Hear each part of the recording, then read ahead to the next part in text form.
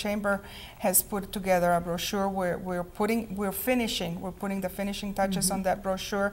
It's a wonderful thing the Chamber has done for us. And so pick up a brochure, we may have some goodies, some pencils, some things out there, some tattoos for the children.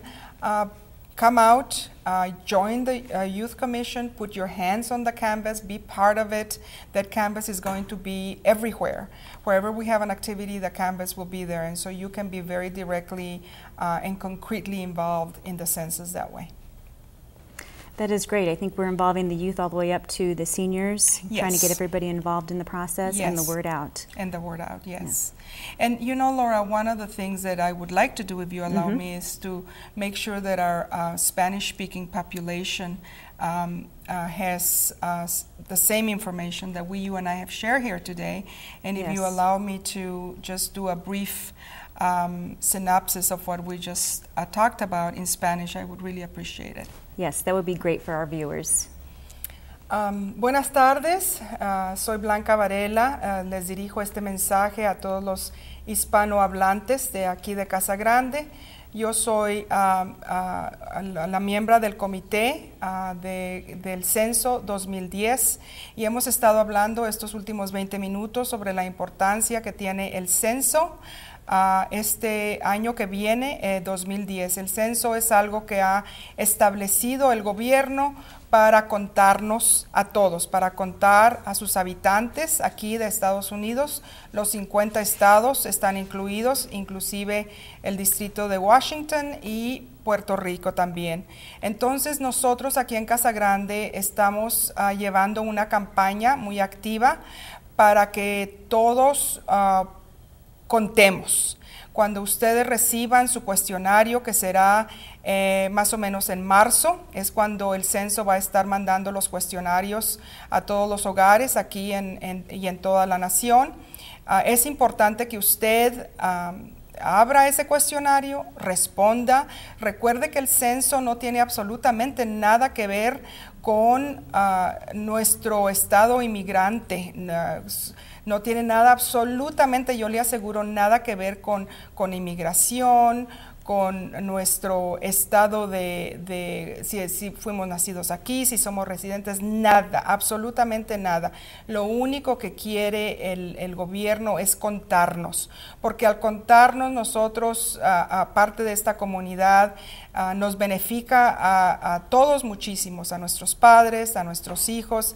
Es como nuestra comunidad y nuestro municipio recibe fondos federales basados en cada persona que responde al censo. Son más o menos $1,200 por persona de cualquier edad, por año, por un promedio de 10 años. Entonces, si usted no contesta o nosotros no contestamos el cuestionario del censo, pues nos cuesta mucho a nuestra comunidad, se nos dificulta construir escuelas, se nos dificulta construir carreteras nuevas o quizá mejorar las que ya tenemos.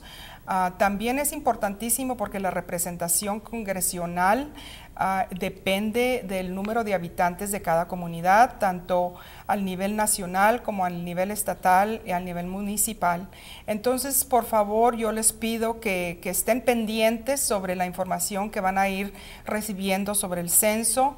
Sus hijos van a traer bastante información en las escuelas, en sus iglesias, va a haber bastante información sobre el censo, la campaña del censo que se está llevando a cabo.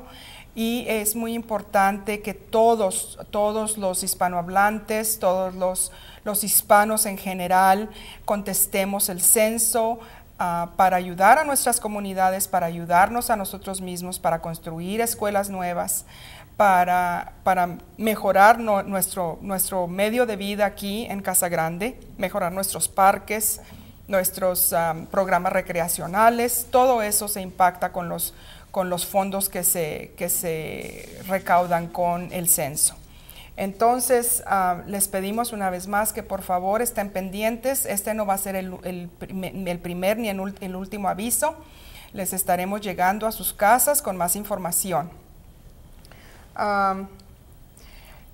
Una de las cosas que yo creo que como hispanos somos un poco desconfiados y temerosos.